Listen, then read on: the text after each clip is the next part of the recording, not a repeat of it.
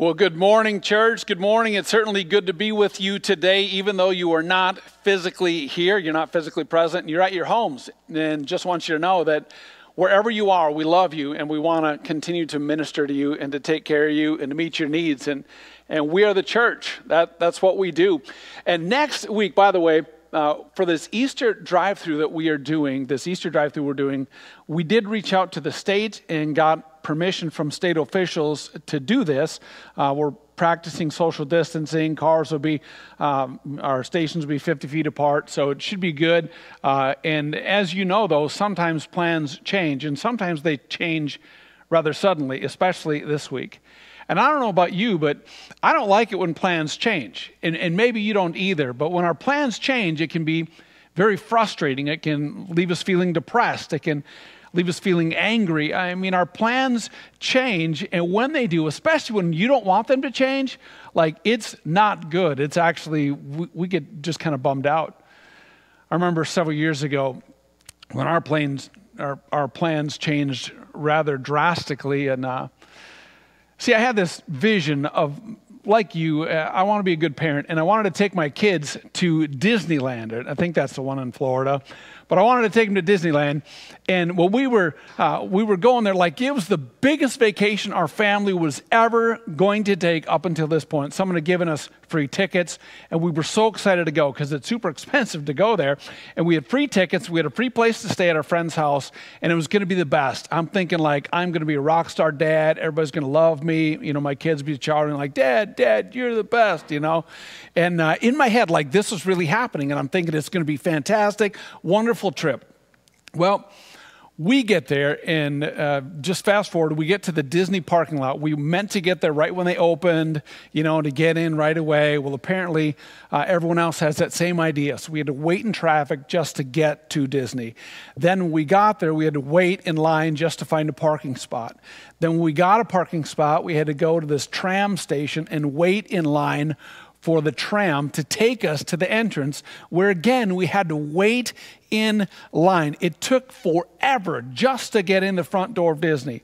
Now my kids are younger, and they're already impatient because, like, we've been building this up, and they've always been thinking, oh, it's going to be so fun to go to Disney. It's going to be awesome. It's going to be wonderful. And sure enough, they start, like, fighting with each other, and just like kids do, that's what they do. But it's hot. Imagine I'm sweating. It's hot. We've been standing in line. It's been almost 2 hours, and we haven't even gotten to ride on a ride yet.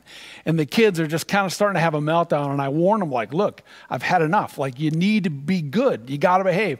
And I'm not the only one. Like, I'm looking around at all these other parents. Their kids are also having meltdowns. But my kids were really struggling. And so I said, you know what? I've had enough. We're going to ride one ride, and then we're going to go home. And by now, everyone's like, fine, you know, all at each other's throats.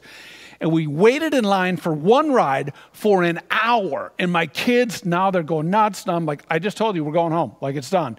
And they're fighting, and it's just not good. So we get on this ride, and we ride the ride. And it was actually, like, probably the lamest ride at the entire park that we rode. And afterwards, they said, Dad, we promise we're going to be good. We promise we'll be good. And I relented, and I said, okay. And I was dead serious that I was going to leave. But the whole day was dismal at best. In fact, here's a picture that I forced my kids to take. And I said, you better smile, because years from now, I'm going to show this picture at some point. And so I forced them to smile. And they had this kind of look like, yeah, we're smiling, but we're not happy to be here. In fact, this is miserable. In fact, that was the only time we've ever gone to Disney, and now it's over. No more Disney for us. Anyways, so why do I say that? Because when our plans change, it affects us in these negative ways. And right now, plans have changed. Your plans have changed.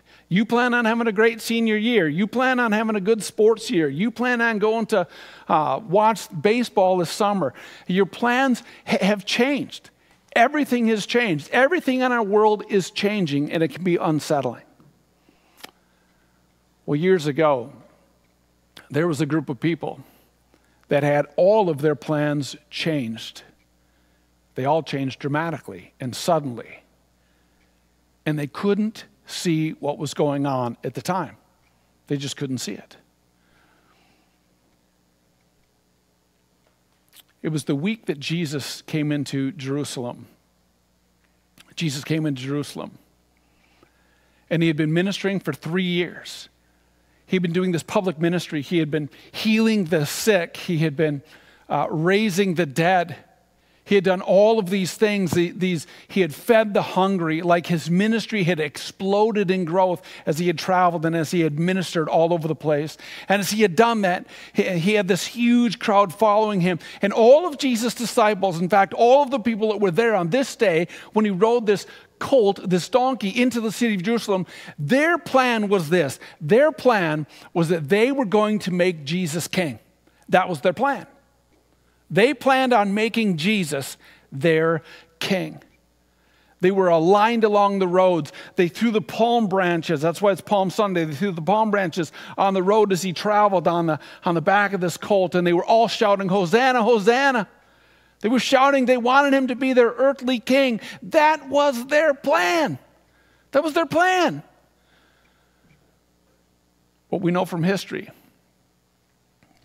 that their plans and God's plans were radically different plans. Let's go to the scriptures. Scriptures say this. I'm going to pull it up right here in my notes that I have in front of me so I can remember. Matthew chapter 21, verses 1 through 11. Scripture says this. As Jesus and the disciples approached Jerusalem, they came to the town of Bethphage on the Mount of Olives. Jesus sent 2 of them on ahead. "Go into the village over there," he said. "As soon as you enter it, you will see a donkey tied there with his colt beside it. Untie them and bring them to me. If anyone asks what you are doing, just say, 'The Lord needs them,' and he will immediately let you take them." This took place to fulfill the prophecy that said, "Tell the people of Jerusalem, look, your king is coming to you. He is humble, riding on a donkey's colt." The 2 disciples did as Jesus commanded. They brought the donkey and the colt to him, and they threw their garments over the colt, and he sat on it. Most of the crowd spread their garments on the road ahead of him, and others cut branches from the trees and spread them on the road. Jesus was in the center of the procession, and the people all around him were shouting, "Praise God for the Son of David. Blessing on the one who comes in the name of the Lord. Praise God in the highest heaven." The entire city of Jerusalem was in an uproar as he entered. "Who is this?" they asked. And the crowds replied, "It is Jesus, the prophet from Nazareth in Galilee." At the time, the disciples' plan was this. The disciples' plan was for him to be king. And all of the people, because of all of the good things that Jesus had done, all of these miracles, they said, "This is our king. He will be our king." They were so excited. But their plan and God's plan were different plans. They were thinking this be the end of the Romans. They'll be gone. They were thinking it was all be over. But Jesus, he knew why he actually came. He came because he was coming in. This is his last week alive in ministry. He came to die on the cross and subsequently to be risen from the dead. This was God's plan, and God was in it. But their plans and God's plans were 2 different plans. Maybe right now, your plans and God's plans are 2 different plans. You planned on playing sports. Those plans faded. You planned on spending more time with friends. Those plans faded. You planned on spending less time on social media. Those plans have ended. Your plans and God's plans are different plans. And right now you can be left feeling depressed and discouraged and isolated and alone and wondering what is going on in our crazy world. As you watch the news, as I watch the news, as we see this stuff happening in real time, it can be scary. And you say, "But I had plans." But I had plans. Well, our plans and God's plans are different plans. So how do we deal with this? How do we deal with this? I'll say this, is that if God brings you to it, God will get you through it. And right now, because God has brought this to us or allowed this to happen, I shouldn't say that God brought this to us, God has allowed this to happen because we live in a broken world. And we are waiting ultimately for our redemption when we get to be with our Lord and Savior. But we live in a world that's full of sickness and disease and hurt and pain and sorrow. And that's why we need a Savior. But if God has brought it to us, God will get us through it. God will get you through this. So I want to give you some encouraging words. If your plans and God's plans seem to be such different plans right now, how do we align ourselves with that? How do we make sense of all of this? Well, first, pray. Pray. In times of confusion, in times of when we're concerned, when we don't know what's going on, the best thing that you can do is pray. Now, I'm saying that, don't just, you don't have to follow any liturgy. You don't have to be in any particular place to pray. All you have to do is pray. Be transparent with God. Be honest. Be open. Just say, Lord, I'm crying out to you. I'm going to trust you, God. I don't know what's going on right now. You know, my finances don't look good. My family situation is challenging. Everything just seems messed up, but just be transparent with God. Oftentimes, I use the Lord's Prayer like as an outline when I pray. That's why God gave us the Lord's plan or the Lord's Prayer, so that we can use it. It's found in Matthew chapter 6, verses 9 through 13. But pray. But pray. Pray. God will use this time, and he will redeem it for his glory. I don't know how yet, but he will. I just look at the Apostle Paul, one of the greatest examples that we have of this, and he was under house arrest. He didn't want to be under house arrest. He had plans to do all of this ministry, but all of that fell apart, and he finds himself under house arrest. Maybe you feel like the same way right now in your place. Like, I just feel like I'm under house arrest. And Paul is thinking to himself, man, I don't want to be here. I want to be somewhere else. But Paul used his time to write what are known as the prison epistles: Colossians, Ephesians, Philemon, and Philippians.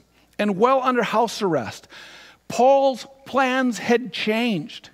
So while under house arrest, he writes these words to the Philippian church that he was writing to from his place of imprisonment. He penned these words: don't worry about anything. Man, don't you wish you could say that right now? Don't you wish you could say that? Don't worry about anything. Instead, pray about everything. Tell God what you need and thank him for all he has done. Then you will experience God's peace, which exceeds anything we can understand. His peace will guard your hearts and minds as you live in Christ Jesus. The number one thing that you need to do is pray. Right now, you find yourself in the situation, you don't know where you're going to have any money. You don't know if you're going to have a job. You're wondering about food. Pray. Pray. Talk to God about it. God is not sleeping. He is not out fishing. He is not somewhere else. God is in the middle of this storm. In 1 John 5:14 we read, and we are confident that he hears us whenever we ask for anything that pleases him. So we pray. We seek the will of God, and we pray. And by praying, you're connecting with God because he listens to you and he cares about you. God is very involved in your life and your situation. He knows what you need. Second, focus on who God is. Focus on who God is. Focus on who God is. Sometimes we get so focused on our own problems that we lose sight of who God really is. See, we get so focused, and when we get focused like this, we get narrow-minded because we can only see what's around us. But God always sees the bigger picture, and we focus on who God is. In Revelation 22:13, it says, I am the Alpha and the Omega. This is God. I am the Alpha and the Omega, the first and the last, the beginning and the end. God is not surprised by this. He is not surprised at all. God is in this. Maybe you remember watching, it's a super old movie, but super popular, the movie The Wizard of Oz. I mean, I don't know who hasn't seen it, but I remember The Wizard of Oz, and it was all about, Dorothy, and they follow the yellow brick road to the city of Oz, and they want to go to this city to meet this, I think it's called the Emerald City. They want to go there to meet this great and powerful wizard who can get Dorothy back home to Kansas.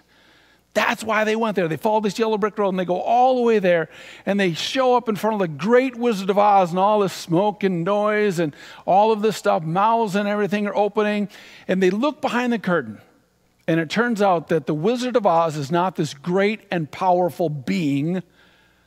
It's just a very awkward looking man, short in stature, very insecure, pulling all of these levers to make it look like he knew exactly what he was doing, that he was all great and powerful. God is not like that. God is not like that. God is not a fake. God is not a phony. God is the one who can move mountains. He's the mountain mover. That song of ascent that we sung, our last worship song, just, I will praise you on the mountains. I will praise you when the mountain is in my way. God can move mountains. He can get you through this situation. He is with you now, even though your plans may have crumbled. Everything in your world may have been rocked, but God is still in this. And we need to focus on who God is, the great and awesome and amazing God, our Lord and Savior. Psalm 31:24, be strong and take heart, all you who hope in the Lord. Be strong and take heart, all you who hope in the Lord. Because God is present in this. God is with us. If God brings you to it, God will get you through it. God is the Alpha and the Omega, the beginning and the end. And I had this sentence this week that I wrote down. The greater the crisis, the greater Christ is. The greater the crisis, the greater Christ is. So that means that whenever we have a crisis, Christ is even greater than our crisis.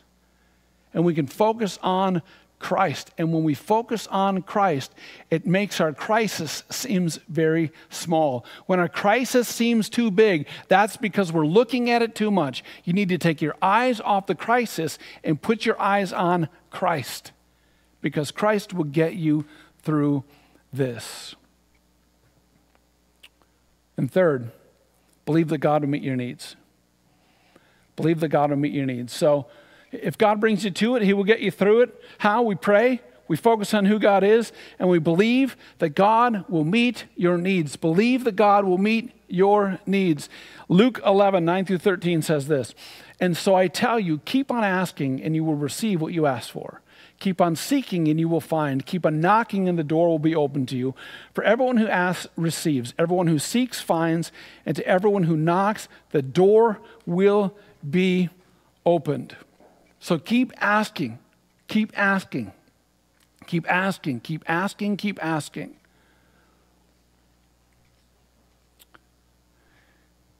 Right now you might feel destitute. Like many people, I've been watching all these interviews on different news stations, and people are feeling destitute, they're feeling hopeless. I just want to encourage you as a Christian, as a believer, to focus on God and trust that God will meet your needs. He will. He will. He'll meet your needs. He always does. You're living proof of that. The very fact that you are here now is living proof that God will meet your needs. He's met them in the past, and he will meet them now. Oftentimes, God always meets our needs with a third option. There's always this third option. Just think about it. Jesus' disciples, they were so excited. They thought Jesus was going to become their earthly king. Jesus did not have that in mind. That was their plan, but God's plan and their plan were two different plans. God's plan was to send Jesus to die for the sins of the world on the cross and to be risen from the dead, to prove once and for all that God is bigger than any crisis, even death. But their plans crumbled. In fact, after their plans blew up and they watched Christ that week, it went from this great start to Good Friday, and Good Friday is the day that Jesus was crucified. And we call it Good Friday because we look at it through the lens of history, and we see that God came and did this very intentionally. But their plans crumbled. The Pharisees and the Romans, their plans also crumbled, when you think about it, because their plan was to kill Jesus. Their plan was to squelch this movement. Their plan was to stop everything that was going on and get back to business as usual. And their plans were rocked as well when Jesus was risen from the dead. See, their plans and God's plans were two different plans. Oftentimes there's this third option. There's this third option that we can't see, but God can see it, and it takes eyes of faith to believe that God has a third option in store. Give an example. Several years ago, we had, my wife and I had decided we were going to move because the developer bought our other house. We were going to move to our new house. And I point this way and this way because where I'm standing right now, my old house was that way and my new house is this way. But our plans were this. We're going to sell our house. We bought this other place, some land that we were going to move a house to, and it was all going to work out seamlessly. Well, that was in like 2005, 2006, and then the housing market grenaded. Our developer backed out. Our other house, the renter said or the guy who sold it to us said, well, he didn't have any place to go either, so he was going to stay. And I moved my entire family into the upstairs of a rented split-level house. And the person lived in the basement. We lived on top. My 3 kids, my 2 dogs, my wife and I, they're all young. And that was not our plan. Our plans had crumbled. And I thought to myself, how am I going to pay for these 2 mortgages?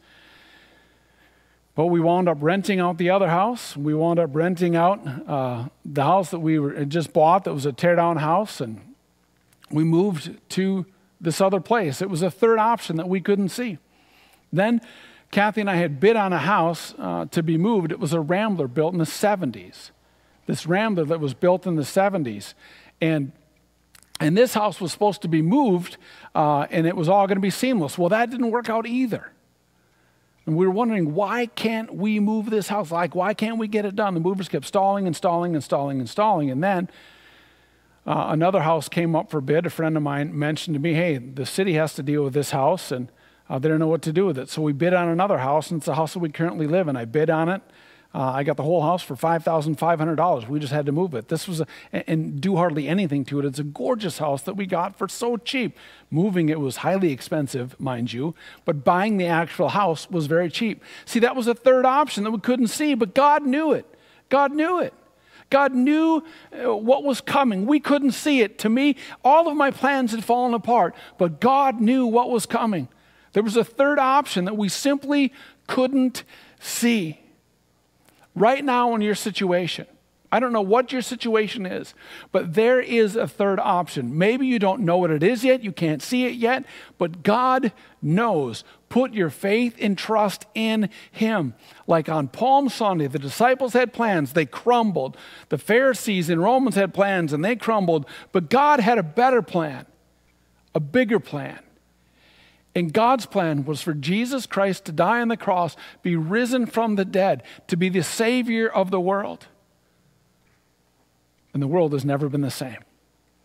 The world has never been the same. That moment moved everything. That moment moved everything. It was God's plan from the beginning. But at the time, nobody could see it. Right now, your plans may have crumbled, but God is still in them. And I really believe that God has a third option for you. I don't know what it is. I don't know what the option is for me, but I do believe absolutely with the eyes of faith that God is in this and that God still has plans for you, because God always provides a third option. Always, always, always. I want to encourage you to trust God. To trust God. Several years ago, in fact, it was a long time ago, and I've told this story before, but it's so powerful in my life, I keep actually going back to it, and it's this, is that years ago when Josh, my son, he's healthy and doing great now, but when he was 3.5 years old, he was diagnosed with leukemia, and our whole world was shattered because we had plans. We had plans, and those plans fell apart. And my plans changed radically, and like Kathy's plans changed, and Sarah's and Katie's, and they're all, like everybody's, my parents and my in-law, like everyone's plans around us changed because of this situation, and we didn't like it. It crumbled, it fell apart. And we learned to depend on God through thick and thin. And that was some of the greatest spiritual times in my life when I was so dependent on God for our situation. I just had to trust him in everything. And I said, God, when this is over, it's either going to break me or it's going to build me up.